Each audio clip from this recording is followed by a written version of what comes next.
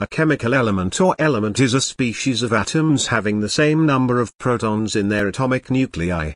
There are 118 elements that have been identified, of which the first 94 occur naturally on Earth, with the remaining 24 being synthetic elements.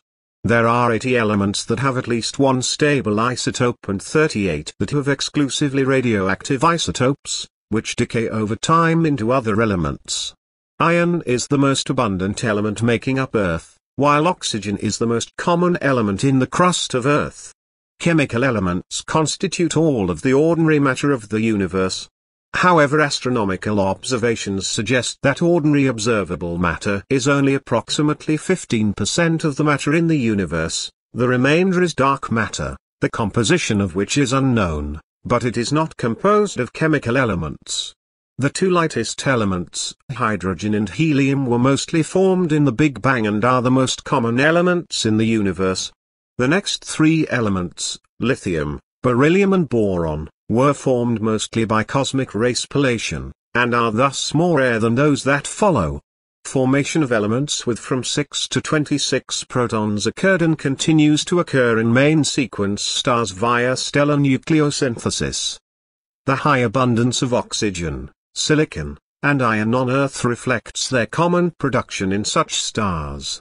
Elements with greater than 26 protons are formed by supernova nucleosynthesis in supernovae, which, when they explode, blast these elements far into space as supernova remnants, where they may become incorporated into planets when they are formed. The term element is used for a kind of atoms with a given number of protons as well as for a pure chemical substance consisting of a single element. For the second meaning, the terms elementary substance and simple substance have been suggested, but they have not gained much acceptance in the English language chemical literature, whereas in some other languages their equivalent is widely used.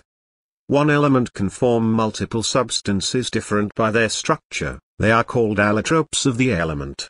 When different elements are chemically combined, with the atoms held together by chemical bonds, they form chemical compounds. Only a minority of elements are found uncombined as relatively pure minerals.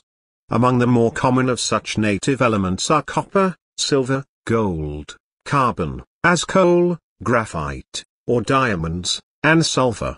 All but a few of the most inert elements, such as noble gases and noble metals, are usually found on Earth in chemically combined form, as chemical compounds. While about 32 of the chemical elements occur on Earth in native uncombined forms, most of these occur as mixtures. For example, atmospheric air is primarily a mixture of nitrogen, oxygen, and argon, and native solid elements occur in alloys, such as that of iron and nickel. The history of the discovery and use of the elements began with primitive human societies that found native elements like carbon, sulfur, copper and gold. Later civilizations extracted elemental copper, tin, lead and iron from their ores by smelting, using charcoal. Alchemists and chemists subsequently identified many more, with almost all of the naturally occurring elements becoming known by 1900. The properties of the chemical elements are summarized on the periodic table, which organizes the elements by increasing atomic number into rows in which the columns share recurring physical and chemical properties. Save for unstable radioactive elements with short half-lives, all of the elements are available industrially, most of them in high degrees of purity.